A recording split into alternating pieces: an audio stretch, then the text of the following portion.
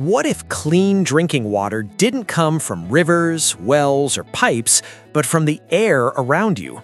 Singaporean engineers just made that possible. At the National University of Singapore, researchers developed a device that pulls drinking water straight from air humidity, even in extreme drought conditions. And here's the incredible part: it needs no electricity. This isn't a dehumidifier. It's a completely passive system. At night, advanced materials absorb moisture from the air, even when humidity drops below 20%. During the day, sunlight gently warms the device, releasing pure water that condenses and flows into a storage tank. No moving parts, no power source, no maintenance.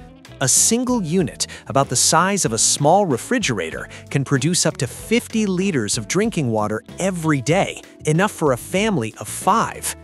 The breakthrough comes from metal organic frameworks, or MOFs, ultra-porous materials that act like molecular sponges, capturing water where other systems fail. Already, hundreds of these devices are helping rural communities that once walked kilometers for unsafe water. With mass production planned and costs kept low, this technology could transform disaster zones, deserts, and remote villages worldwide. If we can make water from air anywhere on Earth, does water scarcity still exist?